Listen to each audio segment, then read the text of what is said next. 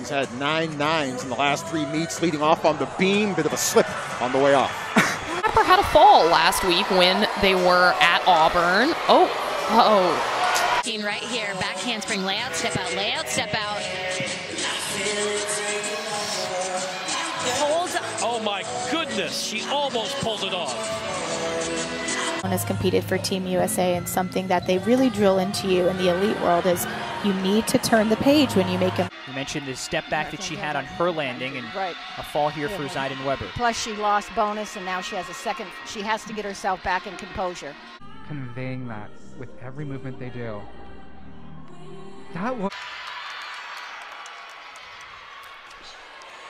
And she was a little off on lines. I'll talk about it over and over. I love to see the extension through the fingers. Oh no. And she just.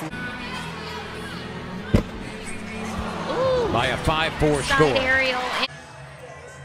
Travis Doak was talking to me earlier this week about Chloe. She just Home so far. She looks comfortable up there for being a freshman.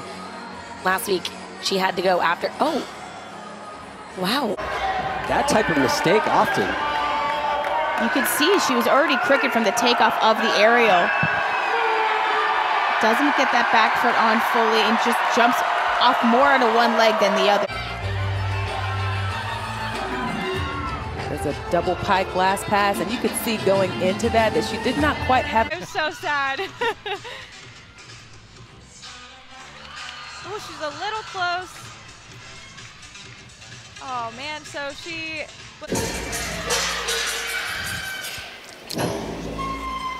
Finishing on bars for the Huskers, Emma Simpton. Salvados. Ooh. Wow. A mistake that they're going to have to look to drop. Let's take a look. She just opened way too early. It looks like her feet almost. Coming off of a career high last week of a 9-9. Ooh. Overcast on the handstand. That'll count as a fall. And spring layout series. Amazing save.